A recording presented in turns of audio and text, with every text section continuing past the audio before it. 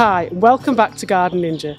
Now today's video guide is going to be all about pruning hydrangeas, and a number of you have been in touch with me on social media to ask when is the best time to do this and how exactly should you prune your hydrangeas. So today I'm going to show you. Come on, let's get cracking.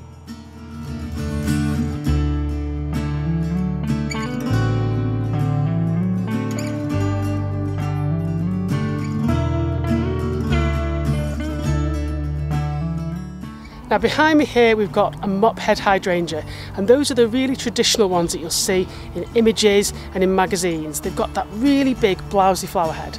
So you've got mop heads and you've got lace caps, and lace caps are a little bit more delicate and kind of look like they've got flowers within flowers. But both of these are pruned in exactly the same way, and I'm going to show you how to do that now. So as with all pruning, you're going to need a clean, sharp pair of secateurs. Now the best time to prune hydrangeas is late winter, and here in the UK it's February usually. And the best way to tell if your hydrangea is ready for pruning is that you will see all the seed heads have dried up and then you've got new bright green buds bursting out. As soon as you see those, you know it's time to prune.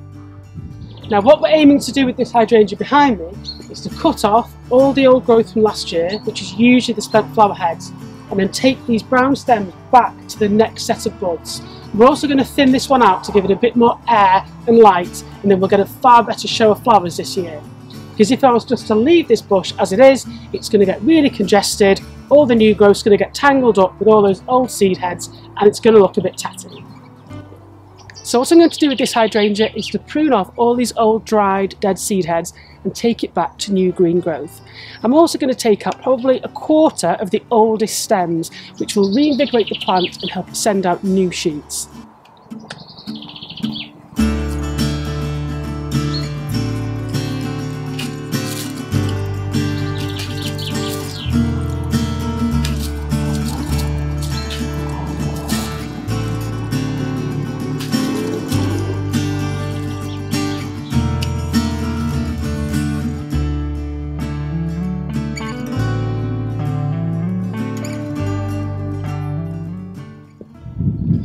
As with all pruning cuts, you want to cut on an angle away from the next bud with a sharp pair of secateurs. So for this example, just there, and then again, I'm probably going to cut that one off there, away from the bud. There we go.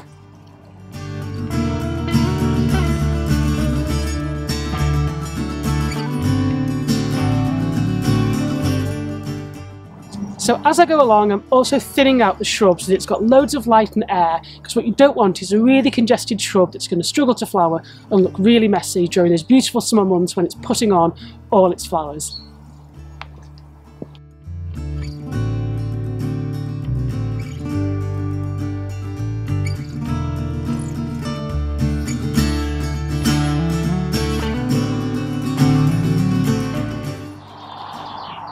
So I think I'm about done with this one now. I've removed a lot of old dead material, crossing branches, stuff that's died back, and what that's going to do is allow the plant to breathe a bit more and send up new shoots. If you have a look at the very bottom, you can already see new shoots down there from last year's growth. So I'm going to give it a bit of a tidy up around the base as well, and then that's pretty much it. Good to go.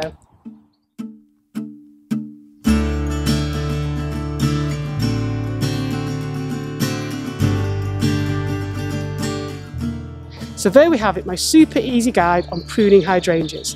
Now if you're a bit scared of pruning like a lot of people are, I want to give you some reassurance in that it's really difficult to kill most plants through pruning. So give it a go, and even if you cut something off and then think, ooh, blimey, maybe I shouldn't have done that, it will grow back. Your plants will thank you for pruning. It's helping them form the best shape they can, cutting away dead wood that otherwise will slow down and restrict the plant. So pruning really is in your best interests. If you need more guidance and help on pruning, I've got a whole playlist here on the Garden Ninja channel all about pruning, from very beginner pruning cuts all the way to some quite expert pruning guidance.